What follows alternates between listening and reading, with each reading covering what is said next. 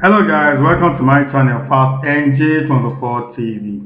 So in a shocking turn of events, Akwa Ibom's former governor, Godswill Akpabio, finds himself at the center of a scandalous expose that has set ripples through the state political and social circles.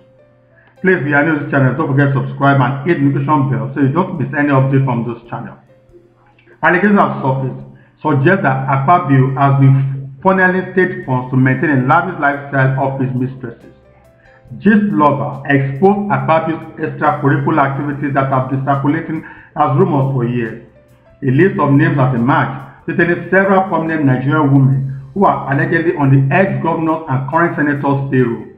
These women, who flaunt luxurious lifestyles on social media, include Hilda Bassi, known for her culinary skills and verified social media presence; Nancy Ifime, a beloved media personality and actress; Dakota Lawson, a rising star in the fashion industry; Waneka, popularly known as Ms. Waneka.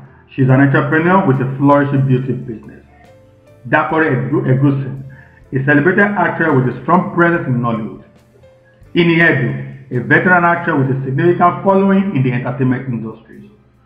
And these are just the names that have come to light. There are whispers of other high-profile individuals being involved, some of whom might come as a surprise to the public. The cause of the scandal lies in the financial implications. It is alleged that Akpabio has been diverting government funds to sustain these women, offering them money, cars, houses, and other luxuries. The public reaction has been one of outrage and disbelief. Many are shocked to see some married women make the list of Akpabio's conquests.